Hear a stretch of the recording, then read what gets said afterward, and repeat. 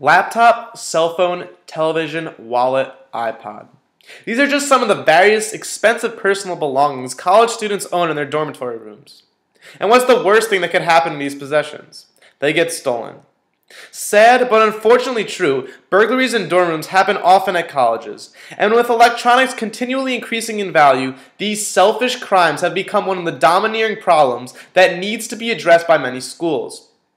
One school that has become quite susceptible to dormitory burglaries is Penn State, with an astounding 209% increase in residence hall burglaries from 2008-2010.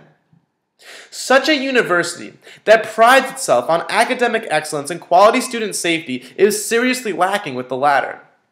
A new method of security must be implemented at Penn State University to curb the amount of residence hall burglaries occurring and provide better safety measures for students' personal belongings.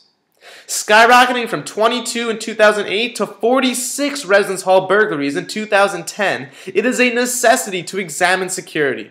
For decades, Penn State dorm rooms have been the typical push-pull door that you see in nearly every store. The only method of locking these doors is a manual deadbolt lock, which has become very problematic. Whenever these doors are locked, there's no way that a burglar can get into a student's dorm room. However, when a student feels safe in his or her environment and decides not to lock the door, that is the time when burglars strike. After evaluating several types of new locking systems, the best type of locks for college campus residence halls is an electronic locking system. An electronic locking system would utilize the student ID as the key instead of an outdated metal key. The student can swipe their ID in front of an electronic device, very similar to a hotel room card reader, and then punch in a personalized 4-digit code to be granted access into the dorm room. The door automatically locks from the outside immediately after it's closed, which is instrumental in preventing dorm room burglaries from occurring.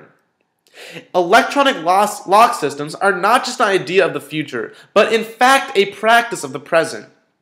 At various universities, including the University of Pittsburgh and the University of Michigan, electronic locks are the primary security in residence halls. The University of Pittsburgh, which has approximately 30,000 students and very comparable to Penn State's 40,000, saw the burglary rate in the residential halls decrease from 21 in 2008 to an average of 11 per year in 2009 and 2010. Furthermore, the University of Michigan, one that resembles Penn State in many facets, including student population and academics, had 30 burglaries in 2006. However, in 2009 and 2010, the University of Michigan only had 5 and 15 residence hall burglaries respectively because of the installation of electronic locks. Both of these universities have been able to decrease the once large number of dorm room theft by implementing electronic lock systems, and Penn State should follow suit to impede this growing problem.